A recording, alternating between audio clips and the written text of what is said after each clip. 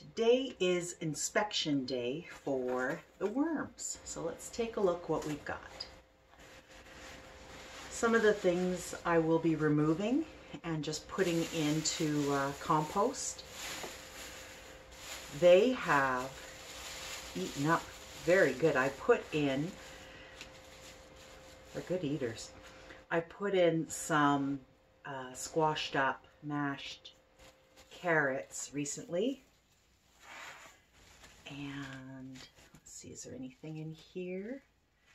These are some old seeds. Okay, looking good. Worms like decomposing food. So there's a little bit of bread. They really like lettuce. Okay, we're almost to the worms. Here they are. Aren't they gorgeous? There's not, oh my goodness, look at these guys. Very active. I see a lot of baby worms. I see cocoons. These guys are very healthy. They are making beautiful compost. There we go. There's more. They are lovely and active.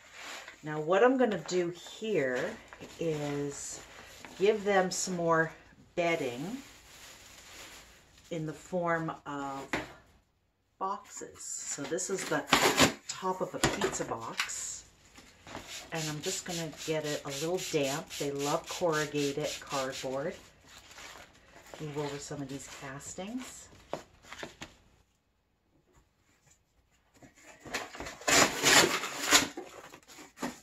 Rip up some more.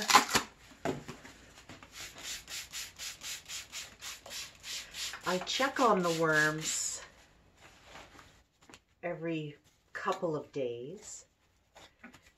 They eat half their weight in daily, so I want to make sure that they have enough food. They really like this carrot. I have tons more carrots. Now, they like decomposing food. Oh, look at them over there. They like decomposing food. This isn't quite decomposed yet, but it will be. Okay, there we go. I have some decomposing food here that's actually quite gross. But they love it. There we go. Now, I'm going to, oh, look at them all. See, they love the carrot. Okay. They're eating a little faster than I thought they were going to, so I'm going to put that there. Look, they're over here as well. There's probably none over here, but you could see that I had put food here before. So I'm going to not put food here. I don't want them traveling over here, but I'm going to just give them some boxes to play with. Everything seems moist enough where they are. There we go.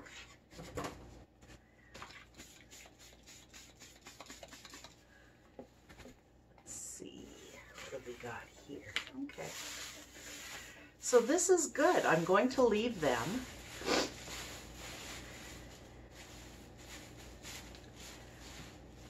There, they've got lots of food there. They're going to like that rotten bit.